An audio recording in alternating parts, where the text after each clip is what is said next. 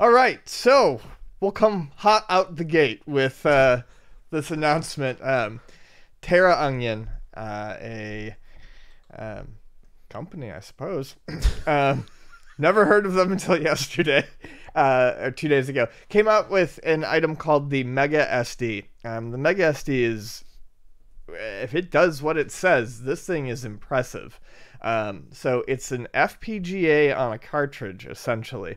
This is a flash cart that you can use on your Genesis for not just Genesis ROMs. It'll also do Master System ROMs. It'll do Game Gear ROMs. Okay. But it will also do 32X and Sega CD. Okay. That's wild. Because then at that point, it's not just, ROMs that like a flash cart. It's now building in coding to interpret and add on the functionality of hardware to the Sega Genesis through the cartridge. That's where it's impressive. Yep. Exactly. So, and we spoke about them before, by the way. Did we? The Super CD System 3. Oh, that's them? Okay, so they've got some background here. And the Super CD System 3 was well reviewed. So this is, I think it's, my buddy actually ordered one the minute they got put up. I think it's like $285 shipped is what he said it is. And I believe they ship in August. But yeah, this is pretty incredible. For the price, you can have, that's a big saving. For a good working condition Sega CD, you're looking at probably about $200 right now. Well, this is how they advertise it. Really? It's $200 for a working one? It's gone up? For maybe not a Model 2. Model 1, though, is definitely about $200. It used to be about 100, 120, something like that. Not anymore. They advertise that the ultimate accessory for Genesis / Mega Drive, complete FPGA recreation of the entire Mega CD / Sega CD hardware into a plug-and-play cartridge. Again, you're basically adding on the hardware on a cartridge, the coding, so to speak. So plays both ISOs, bin plus Q, and ROMs. RAM-based cartridge for instant boot. That's good. We don't get that load-up screen. I want the load-up screen. Man, I wanted to hear that if there's a load-up screen. Compatible with all original or region-free patch Mega CD / Sega CD BIOS. Okay, you probably got to supply your own BIOS. Is that what that's saying right there?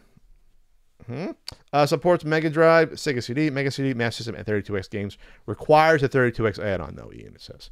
So you're going to have to plug this FPGA cart into the 32X. So it's not actually coding that in there entirely.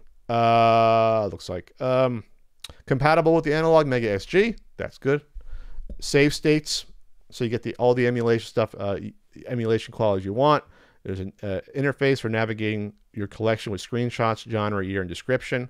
So again, that's stuff you can get with some flash cards have that. You don't need. It doesn't look like you need to provide your own BIOS. Oh, I'm looking at. Oh, I see what you're saying. Okay. It says compatible with all original region-free patch. Yeah. So any of I'm not sure what that means. I think it's just any, like, for instance, if I load up my flash cart now, I can load up different BIOSes for Sega CD. Okay. So if you want to get the different load up language for 1.1 or whatever. Okay. So this is going to use a micro SD card. It supports up to a 400 gig, which you're going to need potentially if you want all those Sega CD games on, because they're not small. Once you get into CD stuff, you're talking, these games probably anywhere from 400 to 700, megabytes. And then there's Sega CD games that have 2 or 3, starting with 4. So at that point, no. Scotty Pippen. I think Slam City is 4 discs. The 32X version of it? Oh, just the regular one. Okay. Now thinking about it, I think the Night Trap 32X one is that a couple? Anyway, so here's the point: is that 400 gig? Yeah, you wouldn't need that for just a Genesis library. But now, if you want everything, every Sega CD game, you're gonna need that 400 gigs. It's gonna add up pretty quickly there. So, yeah, and then it enhanced Mega Drive games with CD audio. That's really, really nice as well. Then I think I saw something about you also get the enhanced Master System sound. I think I saw that as well. Yeah, it's in there. From the Japanese one, which you didn't get here. So 232, is that euros or pounds there? Euros, I think. Do the heroes? Euros. Euros? I want a euro right now. Yeah. But so this will sell pretty well. I can picture this being a good combination to the analog MegaSG. Yep. Even though at that point you're spending $475.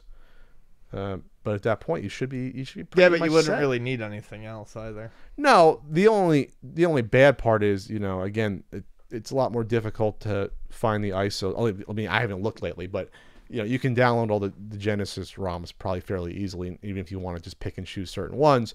But I'm sure most people that get this will want probably everything loaded up on it, or like 50 Sega CD games. And you got to go out and find a torrent or find a site that has the ISOs and download them. And that's going to take a bit more time than downloading. You can download every Sega Genesis ROM in like probably 10 minutes on a decent connection. Found them. You found them? Yeah. You found all the ISOs? Yeah, Sega CD ISOs. Hey, don't say the website. Don't get us in trouble. 1 second. Okay. Well, there you go. So I don't know what the fuck I'm talking about. Allegedly, of course, you got to own all the original. Well, yes. Of course, yeah. You can only play backups. Wink. So, are you excited, Ian, for this? Yeah. I'm looking forward to checking it out in August when my friends ships. And again, let's see, it's $260 US if that's euros. He said it was $280 something shipped. Oh, shipped. So it costs here. $20 shipped. Okay, That makes sense. All right. And then I think that was euros, not pounds. I always get this. The euro has an E in it. It's the euro. Yeah. Okay. A pound is like a weird squiggly thing. Squiggly L. Okay. Yeah. Okay. I wish I knew what I was talking about. It's the sterling, the pound sterling. Anything else to add? Did I just cover most of the stuff here? Yeah, we did. It's supposed to be your topic. I talked about it and then you ran with it. I spiked the ball. We got it. But the interesting thing about this is if this could be applied in the future in order to emulate other CD-based systems, like they did with the Super, they're doing it. Yeah. The Super CD System 3, which I don't know if you know anyone who ever got that. It's out of stock right now, actually. The Super CD System 3 that came out. I think we talked about it last year. There. I know someone online who got it, and they said it was very, very good. And they also they have a Neo. They also have MVS flash cartridge, which was the first one. So they're doing good stuff. The Terra Onion. Interesting name. Sounds like a hearty meal, something earthy onion. Something you find at the Outback. Yeah. Get our blooming onions. The Terra Onion at the Outback. They always get guys that do an Australian accent, but they don't get real Australians to do those commercials for like Outback Steakhouse. Sorry, that's a pet peeve of mine. Anyway, okay. All right. So we'll look forward to Ian's review of this, maybe in Wednesday or September. That'll be Ian's debut video, like full 20-minute video reviewing it. Yeah. Can't wait to see that. Unlikely.